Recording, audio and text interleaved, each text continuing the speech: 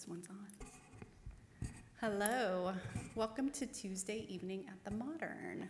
I am Tiffany Wolf-Smith. I am Assistant Curator of Education here at the Modern Art Museum of Fort Worth, and I'm filling in for our beloved Terry Thornton this evening.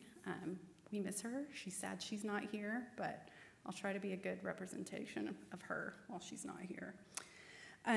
So I am very privileged to introduce our speaker this evening. And up front, I didn't mention it to you, but if any of Lilia's friends are tuning in from the Ukraine, I am very sorry about some of my pronunciation. I'm going to try to work through it. We'll make sure I don't butcher it too much. So Lilia Kudelia is a curator and art historian, has a beautiful name too, if you noticed.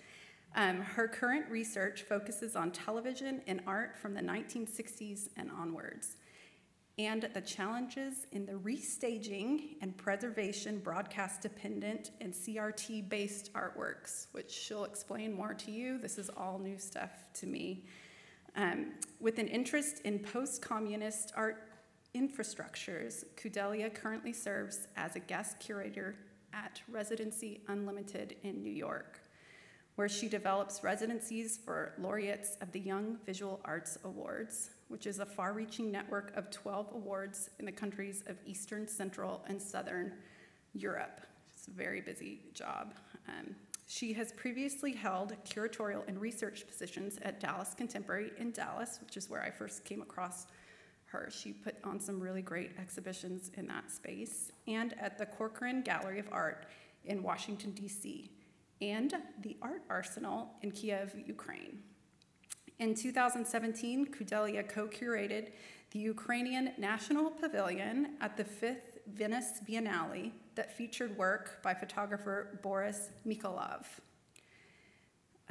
She holds an MFA in art history from the Institute of Fine Arts at New York University, a BA in cultural studies from the National University of Kiev, Mohyla Academy in Ukraine, and was a visiting scholar at the University of Toronto in Canada. So she is a globe-trotting curator. Tonight, Kudelia presents Art in the Currents of Television Broadcasting, Brazos River from 1976. And she will unearth a little-known work in the Modern's permanent collection by the artist Robert Rauschenberg. The Fort Worth Art Museum, as the Modern used to be known, commissioned the Brazos River video in 1976 and broadcast it over KERA TV Channel 13, which many of you know still exists today. The resulting video was a collaboration between Rauschenberg, Viola Farber Dance Company, and David Tudor. Kudelia notes, and I quote, "Conceived by the artist and the curator Anne LeVay during the period of privileged access to the TV network environment, the first television exhibition in Texas aimed to amplify the presence of the museum beyond the North Texas region. And despite its short-lived presentation on local television in 1977, the project shines a new light on the question of preservation and restaging of TV-based artworks in the context of contemporary screen-dominated landscape." So I am very anxious to know more about this elusive work that is actually a new revelation to me. So please join me in welcoming Lilia Kudelia to the stage.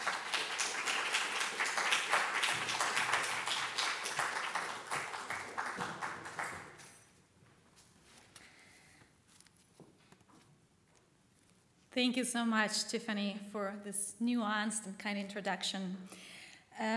I would like to start by acknowledging all the people in the museum team who made today's event possible. Terry Thornton for her enthusiastic response to my research and for invitation to present tonight. Thank you so much for your support. Thank you, Clancy Manuel. Thank you, Amy Cardoza, Alison Hurst, and especially Jessica Jernigan for generously providing the access to the materials in the museum collection exactly 1 year ago in October 2020, when I first dived into Brazos River project. I'm incredibly honored to be at this auditorium tonight after spending multiple hours in the Modern's media room, where I examined and rewatched the video that is at the focus of my presentation tonight. It also feels particularly special to be at this stage after Harmony Holidays presentation that took place here and in the virtual realm last week. Harmony's thoughts on the histories of performance spaces, the importance of the venue as such, and the value of witnessing and revisiting archives made me pondering again about existing and no longer existing infrastructures for documenting the performances and these events' subsequent engagement with mechanisms of memory, like it happened, luckily, in the case of Brazos River. That said, I'm also grateful to wonderful people involved with the KERA TV station in Dallas, curators and librarians at the SMU Hammond Arts Library and at the Robert Rauschenberg Foundation, and all of those people who agreed to do interviews with me during my research and whom I will quote later in the presentation tonight. And thank you so much to all of you who are here in this auditorium tonight and tuning in online for attending the talk. I focused my thinking on the screen back in 2017 when an exhibition by photographer Boris Mikhailov took place at Dallas Contemporary. Mikhailov's series of large-scale photographs entitled Parliament that we showed at the museum at that time captured glitched, distorted portraits of no longer recognizable personalities that appeared on television at the haphazard moments of weak transmissions or signal disruption. The appearance of these leaking bodies seems so symptomatic of our relationships with the screen, especially over the recent years when the distance between a monitor and a human has condensed to an extent when the screen is really a membrane, to use Juliana Bruno's definition. Porous, permeable, and one that holds us permanently dependable on it for the so much needed social survival. While I'm referencing the screen, you might be thinking first of smartphones and handheld devices, but just a few decades ago, that same anxiety was obviously directed at televisions. Media historian Susan Murray wrote that the gravest and most all-encompassing danger from the proximity of human bodies to a screen came in the 50s and 1960s, when health and technology experts argued for the need to manage and regulate the distance between a human body and an electronic screen, particularly in light of the terrifying prospect of color TV-induced radiation sickness. Electromagnetic frequencies as a resource indeed is a somewhat mysterious medium. At the beginning of the 20th century, it was a scarce resource. By the end of the century, it becomes a medium of abundance due to hundreds of satellite and cable channels constituting a regular rhythm of the ambient sights and sounds inside the households. Through broadcast transmissions, we ended up in a secondary environment of images that now constitute both nationally authorized cultures and the global infosphere. The early TV technology between 1940s and 70s was a strange mixture of precision engineering, electronics, and photochemistry. It was cumbersome, complicated, and close to small groups of generally prosperous professionals and corporate entities. Before portable video equipment became available and more cost-effective for artists to obtain. The fuzzy, squarish picture of a 4:3 ratio inside the miniaturized TV equipment seemed inferior to the better kind of a cinema screen. However, its potential for reconsidering the concept of an audience appealed to many, including artists. Among the art historians, a new discussion emerged relatively recently about the brief disruption inside television network environment between 1968 and mid-70s, which ignited the creative imaginary of artists. One of the reasons for it was the Rockefeller Foundation's somewhat sudden decision to sponsor artists' programming on public television. Between 1967 and 77, the Rockefeller Foundation donated more than $3.4 million to public broadcasting stations to fund experimental artists' workshops in television studios.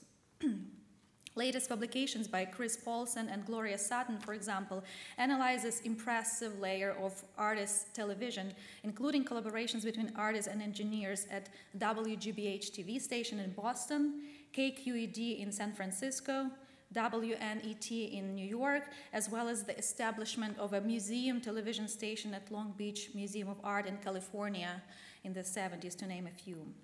Widely known is also Howard Weiss's landmark exhibition TV as Creative Medium that took place in 1969, and the New Television Workshop established in 1974 in Boston that subsequently traveled to 10 institutions as a package of 15 video works and collateral programming at local venues.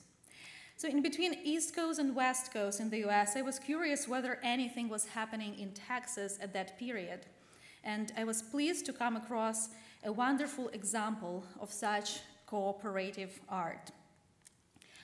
You're looking at a cover of a folder with what appears to be one of the least known works by Robert Rauschenberg, produced, as Tiffany already mentioned, in collaboration with Viola Farber Dance Company and composers David Tudor and Elvin Lucier, who came to Dallas in December 1976 to create the first television exhibition in Texas. A 60 minutes long video, Brazos River, was commissioned by the Fort Worth Art Museum and produced at PBS affiliated station KRA Channel 13 with the support of the National Endowment for the Arts grant and in line with extensive celebrations and observances of the United States bicentennial. Its only public broadcast in the North Texas region took place in February 1977.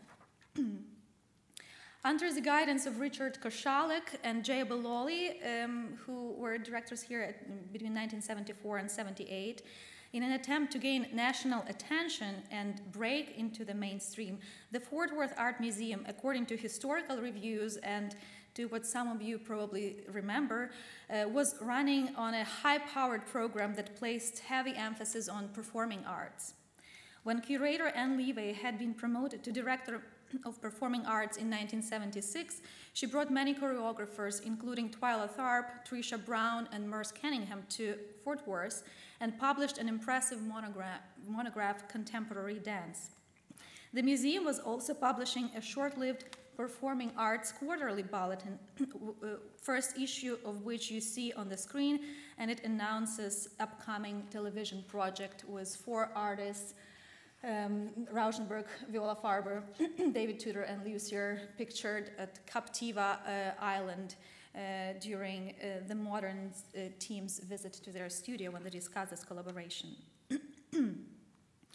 The act of transmission across distance comes with an understanding of television as a platform where publicness may be temporarily expanded. Once seen as a public cultural form, television provides a privileged context for contemporary art practices. For the Fort Worth Art Museum, which in mid-1970s positioned itself as the major contemporary museum in the American Southwest, a television exhibition format carried important electric charge and the excitement of the shared reception. Hence, amplification can be viewed predominantly as a function of scale and an infrastructural necessity within the remote cultural landscape of Texas.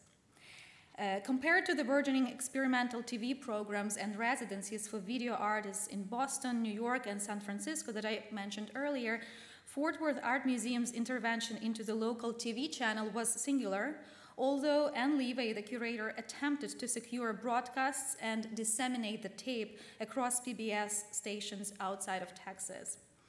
Brazos River was screened at Leo Castelli Gallery in 1978 in New York and was also included in a video screening program curated by Barbara London at MoMA the same year.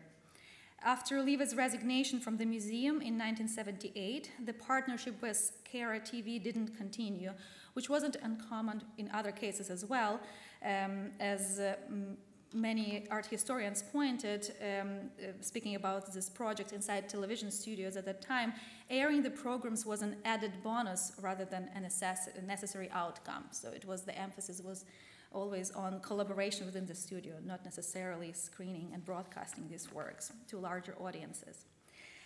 Other than Dallas-Fort Worth area, another significant collaboration in Texas took place at the TV station in Amarillo, where Nancy Holt and Richard Serra's eminent performance Boomerang was broadcast live in 1974. Just a year after Serra's paradigmatic piece Television Delivers People, which you may be familiar with, sitting in an anchor's chair in front of a blue background for 10 minutes, Nancy Holt talks in this video while the delayed echo of her own speech inside the earphones makes it harder and harder for her to articulate the new sentence. The dissociative effect of audio technology on a self-image in this work was noted by Patrick Langley, who considered voice dissemination as an instrument of political power, and in case of Nancy Holt's bewildering work, contrasted it in case, bewildering sensations of being mobbed by her own echo on public television. She tells at one point in the video, "I'm surrounded by me." A collection of contact sheets from Robert Rauschenberg Foundation archives documents the process of filming Brazos River. 4 color cameras were operated by KERA TV studio staff, and Rauschenberg is portrayed actively supervising the course of action from a control room. Not particularly in this video image, maybe on the left, but there are other photos that capture him in action. So while working on Brazos River, he was able to act quickly on what he observed from the dancers and operators' movement. He believed that the artist has to be responsive and lucky, and the TV studio setting provided ideal conditions for perfecting his receptivity. Time spent in the control room was akin to Rauschenberg's process of making still screens, where the pictures are not taken but combined and edited based on his extemporaneous reaction. As Anne Levy observed, Rauschenberg wanted to retain the inherent simplicity of the work and avoid any electronic gimmickry, which many video artists of this time experimented with.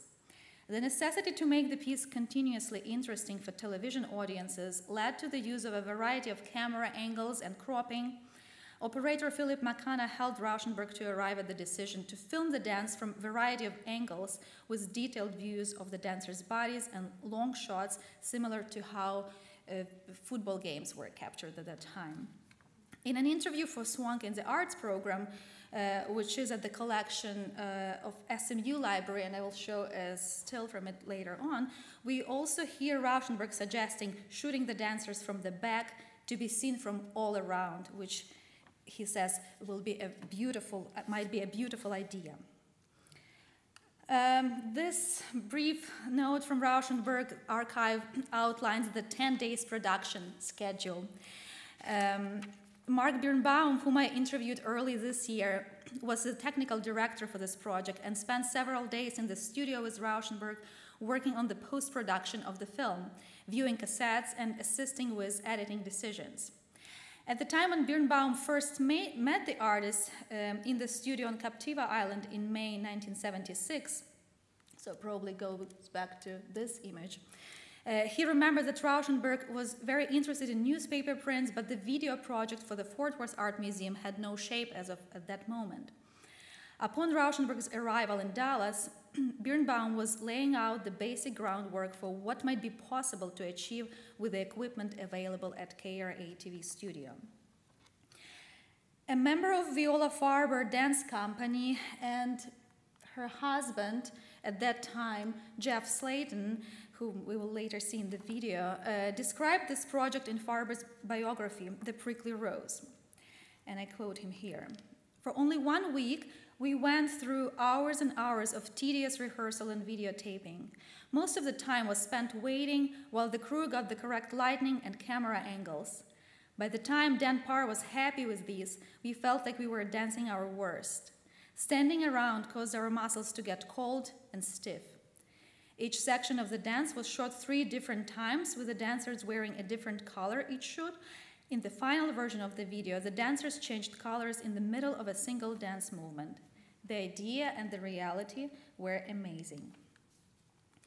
Anne Levy's visionary proposal interested Patsy Swank, an arts reporter at KRA Channel 13, who produced an interview with Rauschenberg, Farber, and Tudor for her television series Swank in the Arts that was broadcast at 7:30 p.m. on weeknights in that year in 1977. In this film, we hear how the reporter asked the artist about the obstacles of working in TV studio and the adjustments that he had to make. She asks, "How do you adapt the finite medium of TV to this concept of freedom and search and change? Is it possible? What are the techniques you used?" A member of the production team, Dan Parr, who's not captured on this screenshot, talks how this project requires a lot more discipline and being attentive to time, which is always slipping away. As a painter, you can always go back to garage, he says, and do more. You cannot do that here. That's a big adjustment. In this video, we also hear the artist decide that Rauschenberg's role will be credited as visual presentation and costumes. Exactly in this moment, they define his role in the project, as well as moments of tensions and decision-making in the backstage are captured in the video. When Dan Parr, for example, asks dancers to follow the path, and they respond, "We don't know the path." And it was followed by Viola Farber's, "They don't have a path, they find a path, and then follow. We are really walking." Speaking about her teaching style, Jeff Slayton noted in his book, Viola allowed the dancers to feel that each was not only different physically from everyone else, but also different in every way. She didn't want them to hide the difference, but to bring it out in their dancing. It was not just how long they could balance or how high they could jump, but it was all the other things in their psychological and emotional makeup that made each one's dancing unique. So to give us a better sense of the project, let's watch an excerpt from the video, Brazos River now.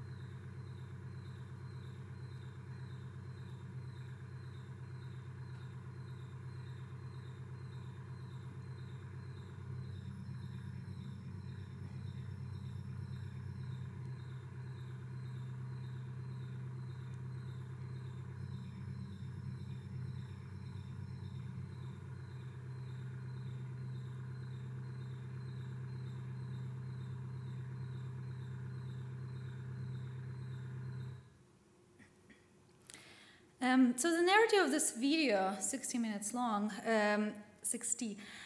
relies on the episodic nature of Viola Farber's choreography.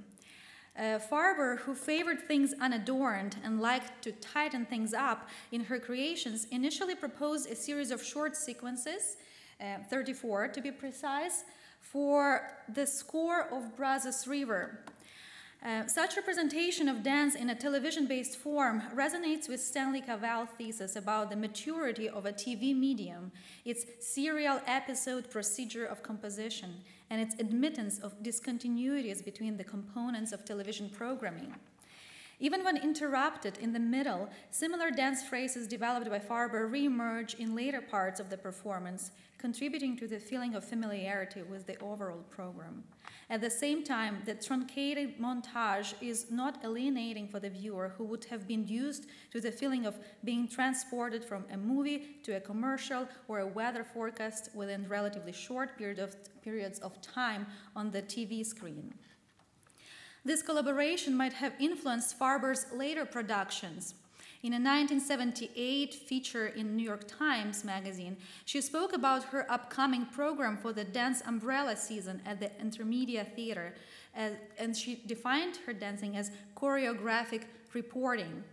In one work, for example, called Turf, which was danced to Poulenc's organ concerto, some tennis and basketball find way into the piece. The dance constituted a choreographic sports report, since its pattern derived from sports movement that Farber watched on television one afternoon, according to her words. In Brazos River, Viola Farber's palette of movements, as Anne Levey described it, was intensified by what I call scalar volatility in the treatment of figures. Juxtaposing close-ups of bodies with the miniature representations of a full figure in the far end of the room, the film destabilizes space that could be imagined inside television in the process of watching the program. We will see some screenshots a little later as well to illustrate this point. At the beginning of the video, for example, Viola Farber performs solo.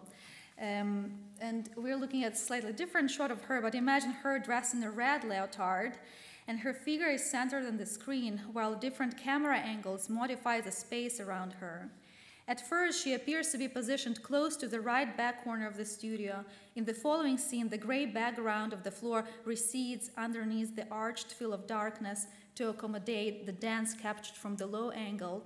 Later on, the camera focuses solely on Farber's feet and bent knees, while her legs realign through a sequence of diamond-shaped movements. Finally, Farber rises above the floor in a leaping position, arms outstretched backwards. That's the image I had on my cover on the first slide. Her full body is surrounded by the dark background as the camera continues to observe her from a low vantage point. Therefore, even within the constraints of originally a 21-inch screen of an old television, the effect that the body created was that of a flickering human figure expanding into the space and becoming minuscule the very next minute. For the museum installers and KERA TV studio technicians, the production of Brazos River remains memorable because of the amount of preparation that the space required. As Daryl Henke, KERA broadcast technician, recalls, this studio had been doubled in size just recently, and Brazos River became one of the first projects that they produced in the new space on Harry Hines Boulevard. These floor plans were sketched by Barry Whistler, then director of installations at Fort Worth Museum, who was overseeing the process of preparing KERA facilities for dancers. The concrete floor of the studio had to be covered with shock-absorbing layers of foam cushioning, linoleum, and plywood. The Dallas facility was nevertheless too small and its ceiling too low compared to Viola Farber's studio in New York.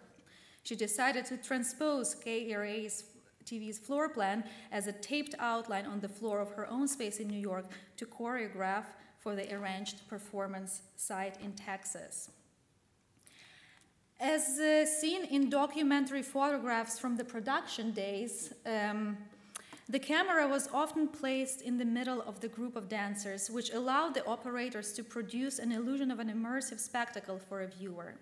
They also alternated cameras from floor to ceiling positions, and the involvement of a beholder into the space of choreography at times was enabled by staging of a downward gaze when the horizon recedes to the very bottom of the image and feet and legs become a focal point in the frame, as we saw in the video and we see it now in the screen. In a sense, this video instantiates a postmodern approach to the picture plane that Leo Steinberg proposed in regards to Rauschenberg's work, where we encounter a paradigmatic shift away from the work of art as providing a simulation of a view through a window, implying this vertical stance on the part of the viewer, and in favor of a horizontal flatbed, implying a printing press-like horizontal surface. And Rauschenberg translated this successfully in the virtual space of television screens through such close-ups that generate a sense of the haptic. The embracement of possible vertical and horizontal registers of choreography is also evident halfway through the performance. Following Farber's dance with three partners, Willie Foyer, Andrew Peck, and Jeff Slayton, as we see them here, and her disappearance from view, the camera captures male dancers from above, laying on the floor with their feet close to each other as if defeated in a fight. The scene gets gradually blurred by way of superimposing a colored filter which bathes bodies in a foggy warmed yellow, orange, and red light. In the second part of the video, the camera moves into a lower register as first accommodating the horizontally organized crawling, bending, and snake movements. And by the 38th minute, the effect of an almost round horizon is created via elevated camera view, soft darkened corners of the room, and the carefully blurred edges between the studio walls and the floor. Larry Clark, in a green attire, balances his body on the edge between spotlighted floor and darkened background, appearing to be levitating into the abbey.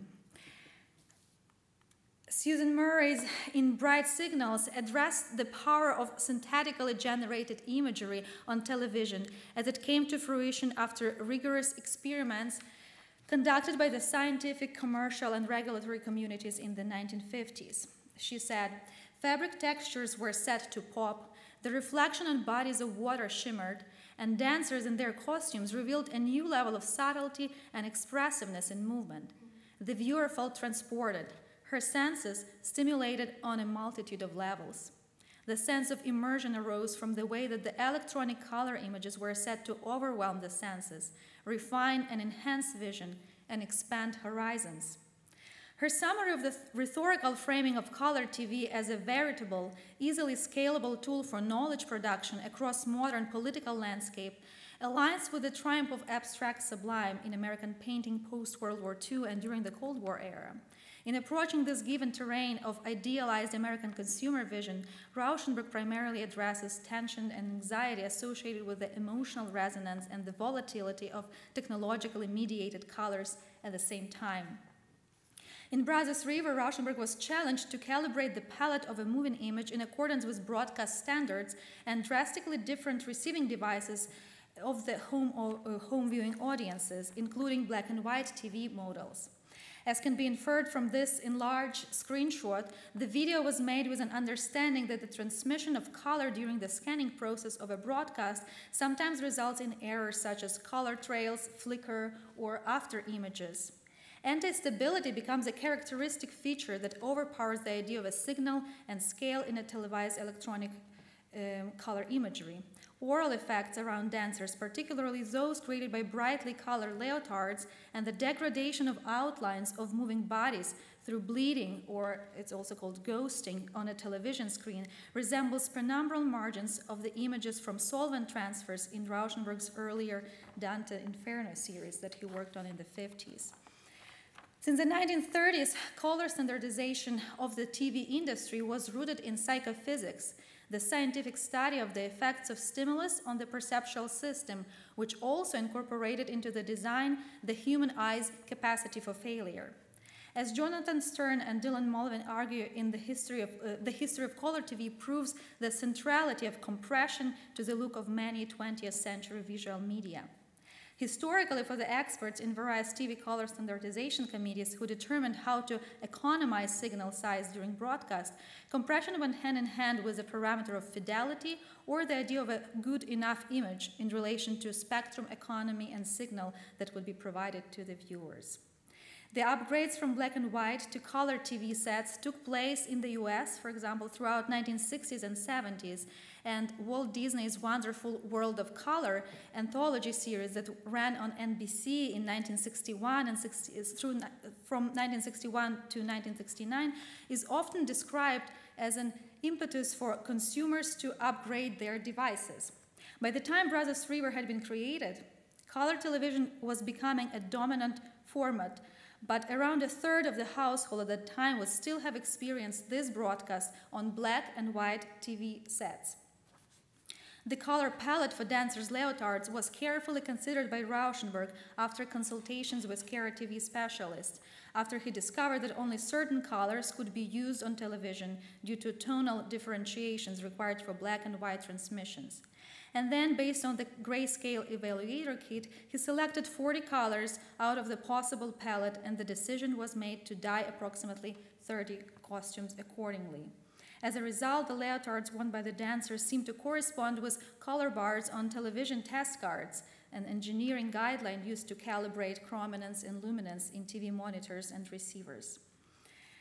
The fathomless black background and gray floor were also electronically intensified in the video in order to let the costume colors stand out, and, as Rauschenberg pointed himself, to give David Tudor, the composer who wrote the score for this video, maximum potential with sound waves. Here we see notes from curator Anne Levy, who basically reiterated same issue that I just described about importance of using specific colors or avoiding colors, and basically her notes on what is possible, what is not possible from technological standpoint. Rauschenberg, for example, was also very interested in the possibility to get bodies disappear in front of a black screen.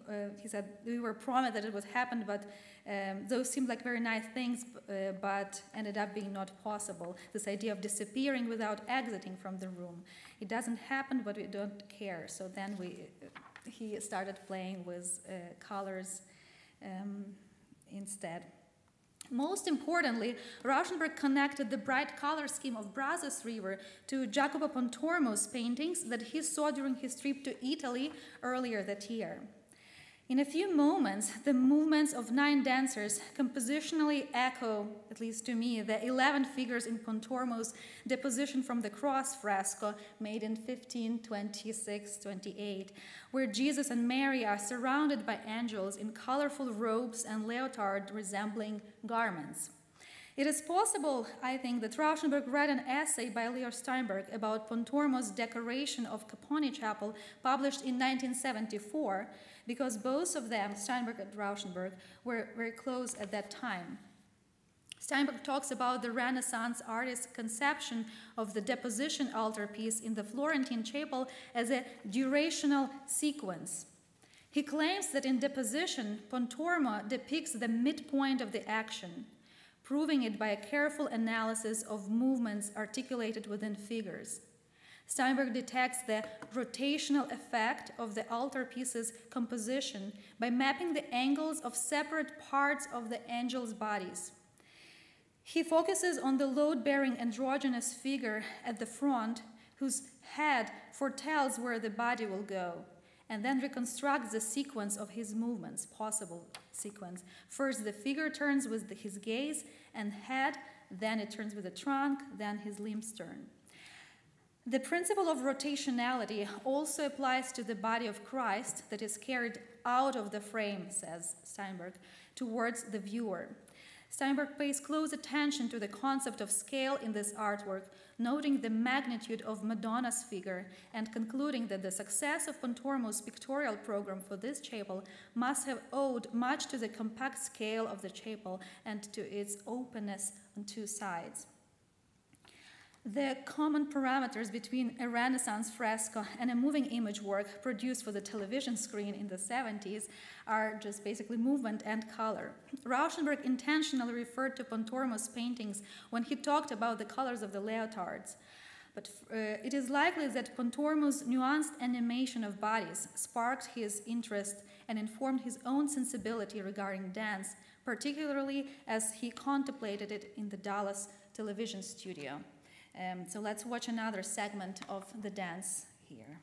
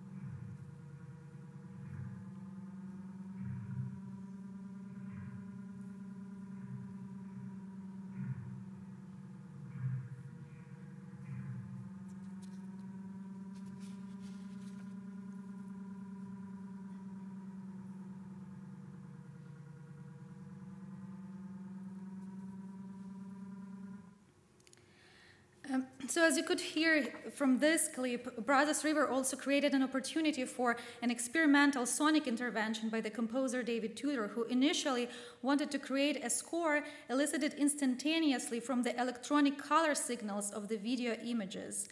The broadcast technician Daryl Henke, who worked with the crew at that time, remembers that Tudor tried to use specially designed device which he placed in front of a TV monitor in the studio, which detected brightness and color of the image.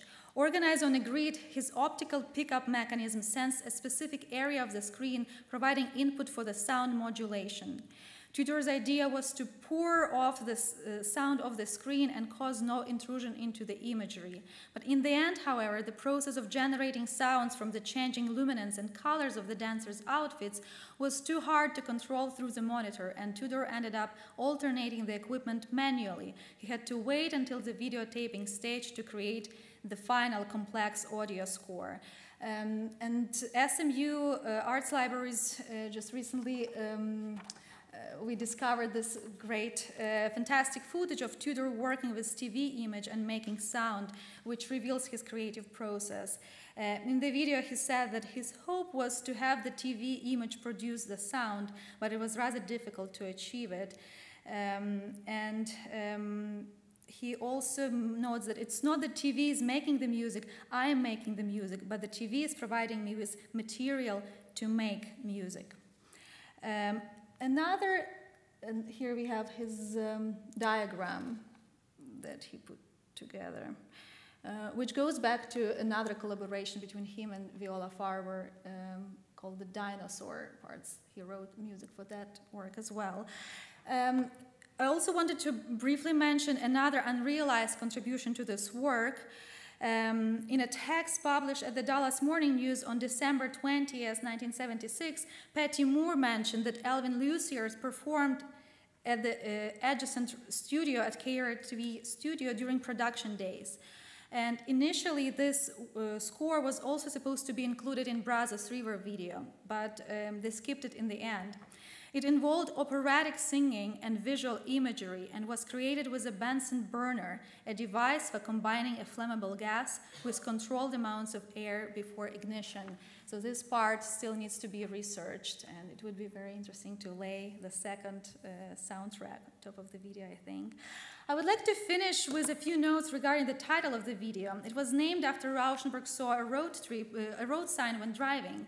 Brazos, as we know, is the longest river in Texas that runs within 50 miles of the city of Fort Worth and meets the Gulf of Mexico close to Port Arthur, Texas, where Rauschenberg was born. Some relatives on Viola Farber's father's side were also originally from Texas. The team considered shooting on air in Texas landscape, shooting this video, including Brazos River watershed, but it deemed impossible for technical reasons. In a letter to Rauschenberg from January 5th, 1977, sent from the museum building still on the 1309 Montgomery Street in Fort Worth, Ann Levy says, Robert, I'm sending the bottles of Brazos River water with the list of people who worked on the production. So it was just 2 weeks after they completed the work. Although there is no recorded evidence about the emotional connotation that the production team might have had in mind by referencing the name of the river, they were definitely all aware of the abundant folklore sources about Brazos River, its place in the Texan identity and the history of expansion of European civilization in the Americas, as well as the river's historical and archaeological connection to the cultures of indigenous people who live here. By the time the video was produced, this body of water was also poeticized in an acclaimed book published in 1960, Goodbye to a River, which depicts a 3-week, 175-mile-long canoe trip that the author John Graves took down the Brazos River at the time when a series of dams was proposed along its watercourse. Within the controlled environment on the television monitors, Brazos River as a dance attempts to activate associations between flowing water and the dissemination of media, undermining the passive viewing position relegated by TV. Through the television screen, it reminds us how we, as moving bodies, emit and eventually dissolve into signals, and how we experience the world through moving the body. In the coda of Brazos River, the dynamics of color interaction staged by Rauschenberg on the one hand, and his ability to articulate the sensations of dancers' disembodiedness on the other, underline the phantasmal nature of televisual imagery. The tossed leotards in the final minutes provide a key to understanding an hour of dance on TV. Embracing the idea of cutoffs, Rauschenberg comes up with a meditative concluding act for this video, in which clothes are tossed on the floor for almost 5 minutes non-stop. This final scene opens with an entirely black screen. An orange leotard is thrown in the middle of the floor, and then every 3 seconds thereafter, one more leotard is added to the growing pile until the whole picture plane is covered with fabric. The image is composed of bright colors. Pink, purple, yellow, peach, lavender, red, blue, and green are chaotically mixed, emphasizing the importance of movement and gesture over compositional logic. The pull of gravity, inertia, and weight of the fabric is highlighted in this unexpected ending of the dance, while the stunning colors enhance and intensify the beauty of one another. Rauschenberg interrogated textiles in his studio practice lots of time, and including the series produced shortly before Brazos River called The Jammers. It also, in this context, it's relevant to remember about his early interview from Art News in 1958, where he talks about a very depressing reproduction of Zurbaran painting that hung over his bed. Interested in the relation of a man to a sheet, Rauschenberg was captivated by the inhabited fabric, masterfully rendered against the inscrutable dark background in the painting of Zurbaran. The play of light on Saint Serapion's robe entangles the viewer into a silent scene of his suffering, he told about it. It is hard to ascribe the qualities of a genuinely successful project to Brazos River, as there is practically no way to measure real feedback from the viewers at the time of the broadcast, neither on a technical level as far as reception, broadcast signal, image quality, nor from a conceptual point of view. What formalist reflections outlined in my talk prove is the insistence on the scalar specificity of materials and the political specificity of scale in regards to the museum's interest in utilizing technology-based aesthetic and massive communication resource. As Maeve Connolly argued, the social space of television is difficult to stage within the gallery and museum environment. The veracity of television-based artworks is dependent upon the historical perception of scale, both by audience in the home and artists and engineers in the studios at the time of the work's creation. As such, televisual art is imbued with ideas of irretrievable embodied memory, relentless nostalgia, and the forever looming challenges of equipment obsolescence. The key point of entry into Brazos River deals with the effect of the video spilling out from its electronic format into the perceptual level and the place of visual broadcasting within the culture of mid-1970s, still dependent at that time on the ideas of modernity, technical progress, and consumerism. Television's imagined publicness promised amplified social impact to an art institution. To produce a work for television meant to establish contact with most likely new, spatially dispersed, and potentially much larger audiences. The museum's willingness to expand the range of responsibilities beyond the disciplines of painting and sculpture into performance, dance, and in this case television broadcast poses the question of the art institution's gradual displacement within a larger cultural infrastructure or not. Thank you so much, and thank you to all the people who were involved in this wonderful project and credited here.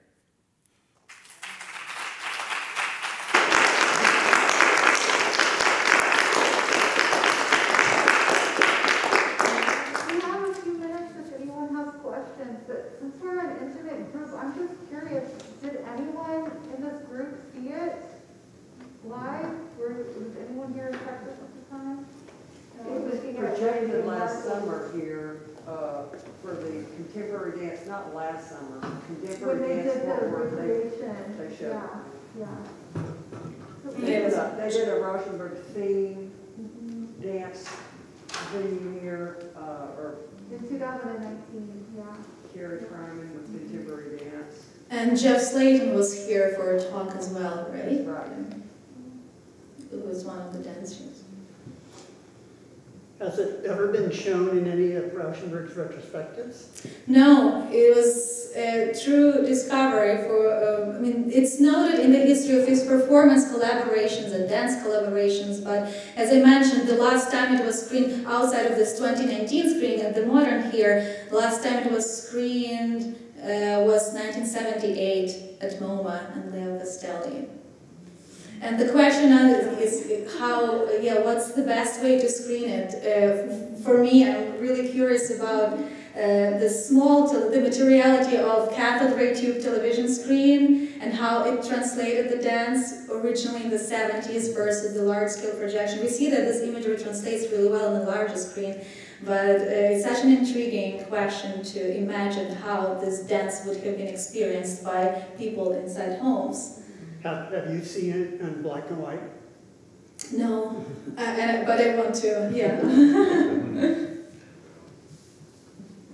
Are you aware of the Armory show Rauschenberg did with Bell Laboratories in the mid-70s in New York? Mm-hmm. You're aware of all that, and how he also had a tennis sequence in that as well. Oh yes, referencing sports, Yeah, with the sound effect and the tennis racket hitting the ball. I think it was also maybe Richard Serra who was one of the players. Yes, Maybe. exactly. Mm-hmm. Yeah. Yeah, arts, experience, and technology.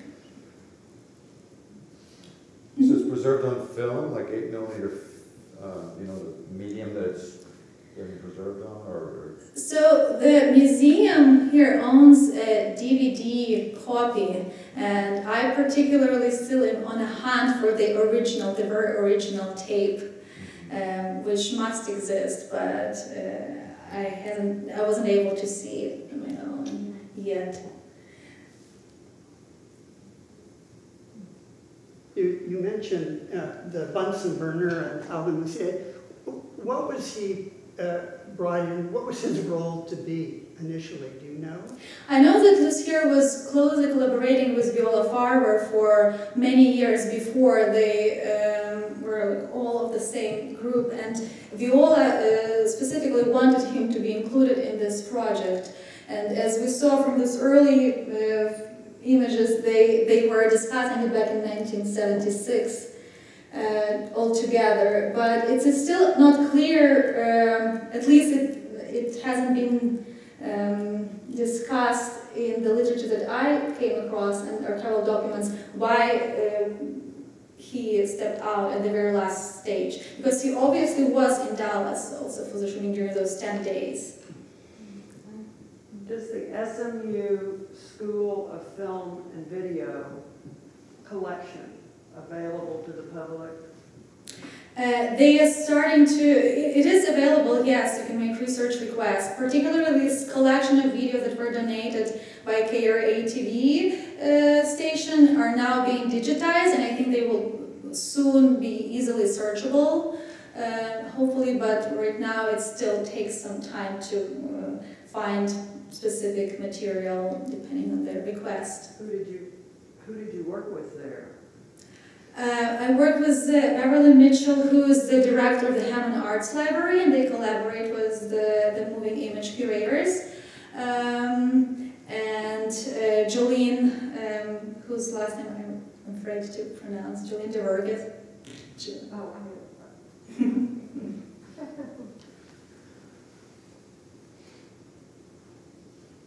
Oh, well, thank you so much, Lila, for being here tonight. Thank you all for joining us in person, and anyone online too. Glad to have you.